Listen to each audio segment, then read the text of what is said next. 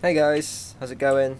Chris here, coming at you with a little tutorial on how to deal with the AEK and why you should only use one weapon when playing Battlefield 4 on Domination or Team Deathmatch or any fast-paced game mode that's in the game. So basically it comes down to this: if you can master a weapon and you know it inside out, you're gonna get better KDs, you're gonna get better score per minutes. It's just a fact. You know, if you know a gun inside out and your reflexes, I mean, there's nothing that I can do that could increase your reflexes. That's just something that comes down to practice and muscle memory and knowing what your settings are on your mouse and stuff, and how far to aim from one bit to another, and how, you know, micro or wide it has to be. But there is one thing that I can teach you, which is how to actually deal with this weapon's recoil, which it does go up and to the right slightly. So if I was to just not counter this, you can see it goes up to the right. I'm going to try and use something that's got bullet holes on it. So nothing seems to have bullet holes on it on this map. What the hell? Anyway, you can see what I mean, where the dust, you know, where the dust trails are going. So if I was to control that recoil, you can see I'm gradually moving my mouse down and to the left. I'll do that again. I mean, it depends on your mouse sensitivity settings, this does, bear in mind. I mean, a lot of pro players, they use a really low DPI and in-game mouse sensitivity with a big map, so that they can have more control over the recoil. And it just comes down to sort of common sense. You know, if you've got more to drag, you've got more control.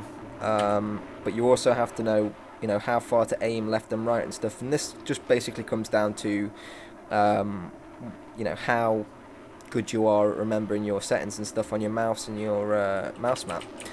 So yeah, I hope you guys learnt a little bit. I mean, the best thing to do with this gun, literally, is to burst fire. And if you get the hang of burst firing, you should be pretty much set.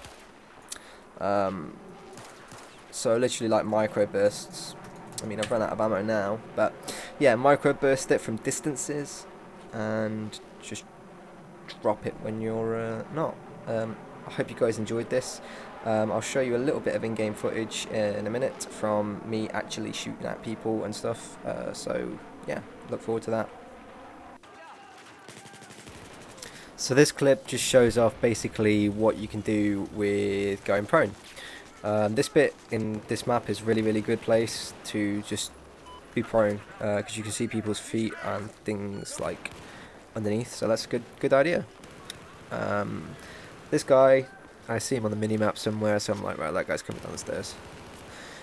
Finish him off. As you can see, it doesn't really look like I'm moving my mouse that much, but it's only because I've recently changed my mouse settings to like 1000 DPI, and I think 12% in-game, something like that.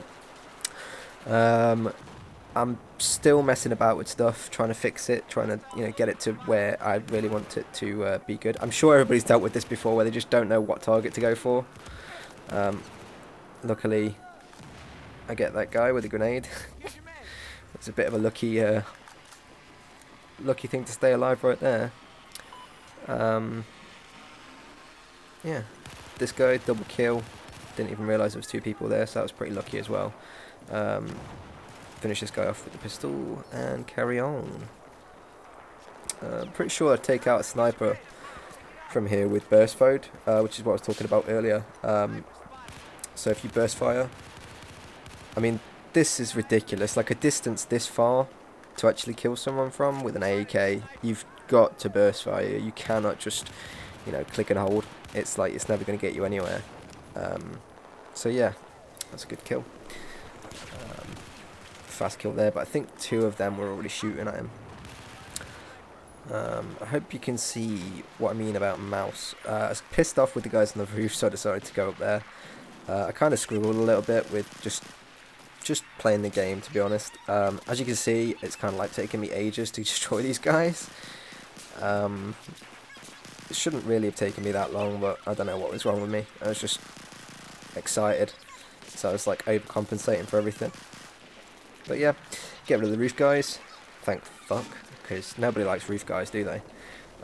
This is a nice little streak. So I start off from the back, work my way in.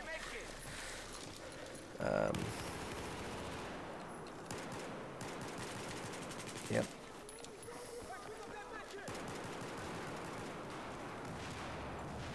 Go through because I can see guys on the mini-map right there on the left. And I've run out of ammo for my primary weapon, so I go switch this guy's kit, which is quite cool. Luckily he has an AEK as well, with I think pretty much exactly the same loadout as me. Don't know why the hell that just came back, but it did. The grenade, I mean. I think I take that guy out, I'm not too sure. Nah, I don't. Too late for the revive on that guy. Go around the back, take this guy out as well. Get a res in. Get the ticket back. And I think that's about it for that clip. Pretty much. Is that it? Yeah, that's it.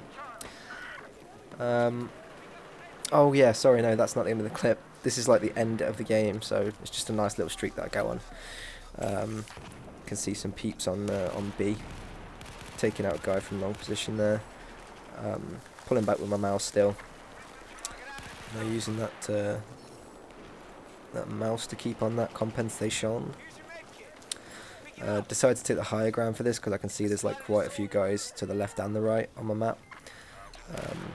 As you can see, I'm getting a little bit more better at just general sort of like looking left and right. This guy, I don't know how the hell he didn't kill me. I was just ducking and jiving. Maybe I threw the head reg out or something. I don't know. And it's just people galore over here, too many. So I'm like, right, pop out, let's see if I can get any kills.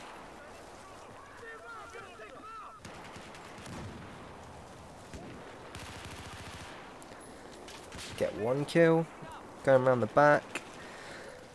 And is there anybody else to kill? That guy kills him. And I think we take C back, and well, we don't take C back, but we win by 228 tickets. Good game. 23 and 15, I think that said.